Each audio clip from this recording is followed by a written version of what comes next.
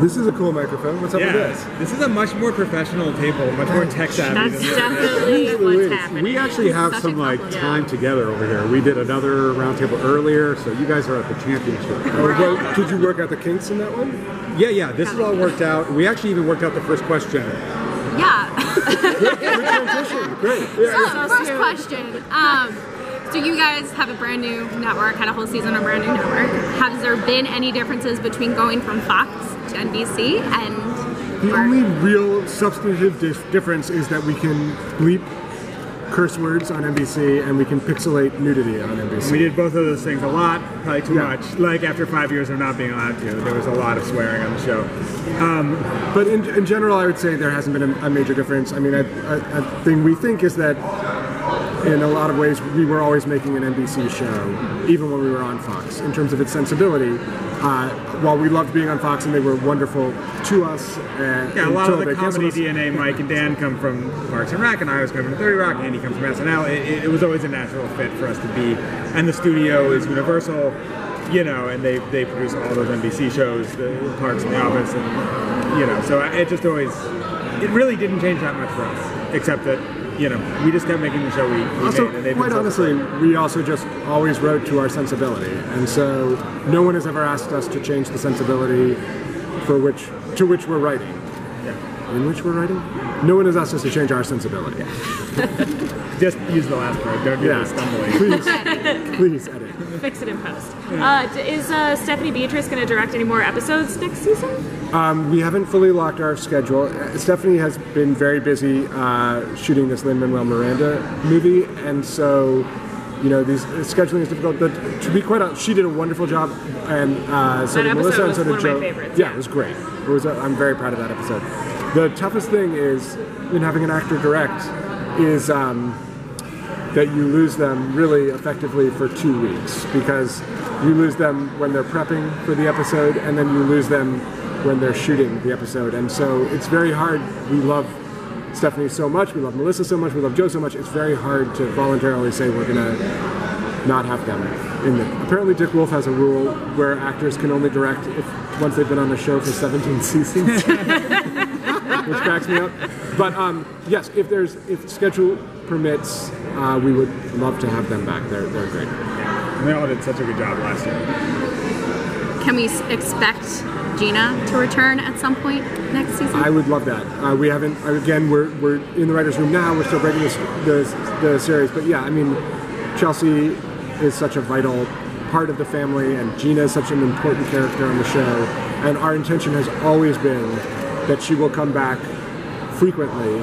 And so, yes, I can't say yes because nothing is in writing, but it is our firm intention that you will see more Gina. Why isn't she there as often as she was before? What happened there? Well, she was a regular on the show, and she is no longer. So now that Holtz he's still beat cop, what's going to happen with the Halloween heist? And also, what's the process for creating each heist like? Interesting.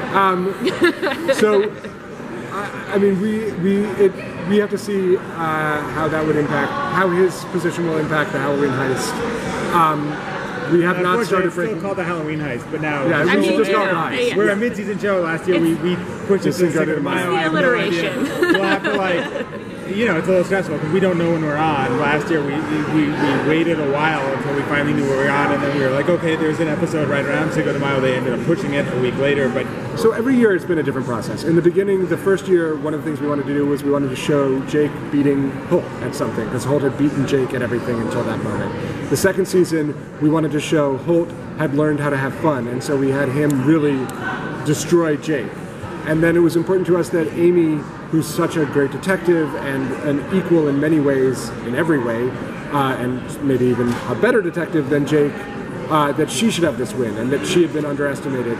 And so every year there's a different feeling. And then we had the idea that we were going to make the proposal be a part of the heist.